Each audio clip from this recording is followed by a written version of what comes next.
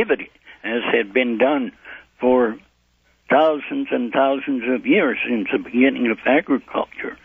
And so this increased productivity due to the development of science and technology, high-yielding varieties, how to restore soil fertility to worn-out soils, how to control weeds and insect pests, and finally to demonstrate what that package was able to do on thousands of small plots on farmers' fields, so that you could get modifications in government economic policies, such as availability of fertilizer, the credit for the small farmer to buy that fertilizer at time of planting and pay for it at harvest, and then a fair price at harvest that reflected the international price of the wheat or maize or rice at that particular time. All of those pieces had to come together.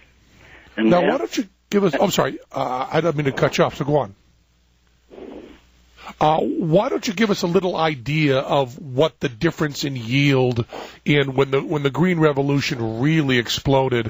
What was the difference in yield per acre? How much more food did the dwarf species and so on, and the fertilizer and the government programs allow farms? What factor did it jump up by? Okay, in the case of Pakistan and India, when this technology was first increased or introduced experimentally on experiment stations, and a bit later on small farms, with the old varieties and the old practices, even under irrigation, yields were on the order of 10 to 11 bushels per acre of wheat.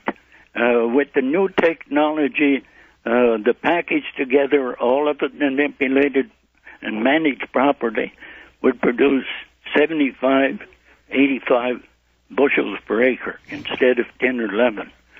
So it was many-fold. And when you've got a package of practices like this and demonstrated on 10,000 or many thousands of small plots on farmers' fields, not on experiment stations, these are little farmers. They may be illiterate, can't read or write, but they know exactly what that implication is from the standpoint of feeding their families better and having something to sell and to begin to buy some of the basic needs. And that's what happened.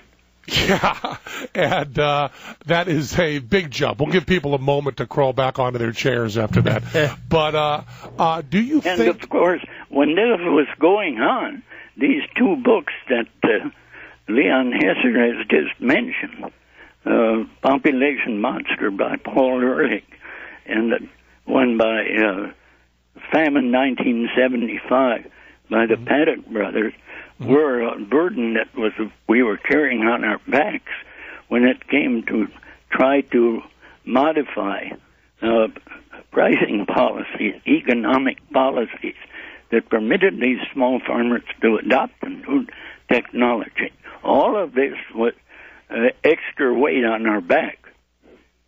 Now, what I find interesting is, as you said, those two books, Paul Ehrlich's book and the brothers' book, were accurate if there had not been a Green Revolution. What fascinates me is the number of people that still quote those books and still act like the Green Revolution didn't happen.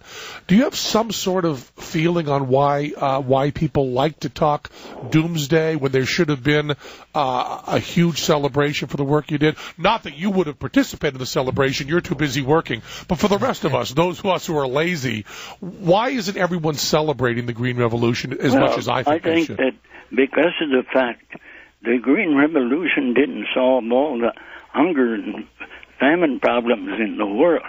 There are still large numbers of people who are hungry and sometimes verging on famine.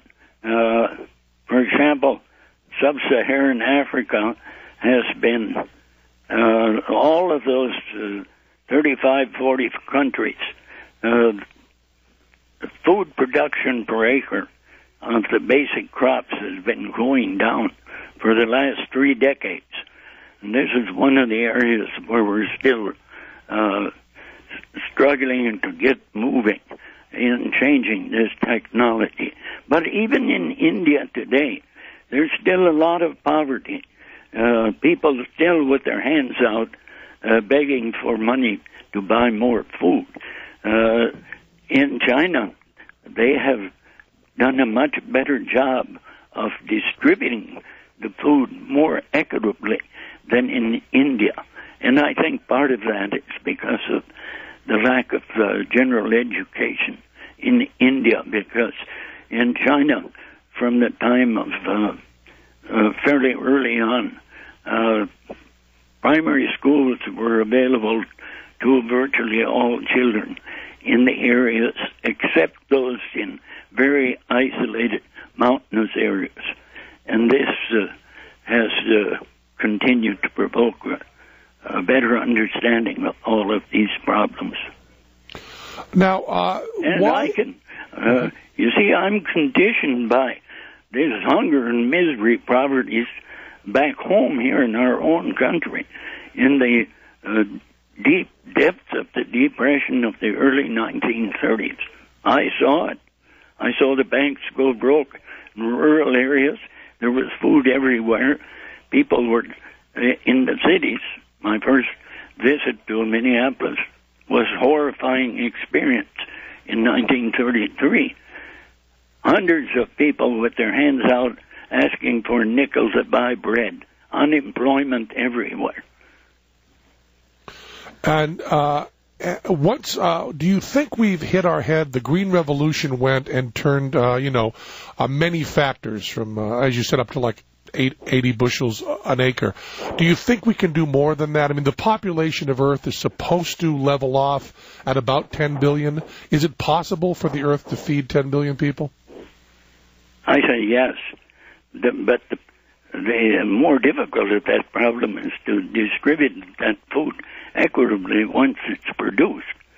But in order to make sure that we're going to be able to produce that 10 million without destroying the environment, is we have to have continuing good funding on a stable, continuing basis for additional research. And the new biotechnology or transgenic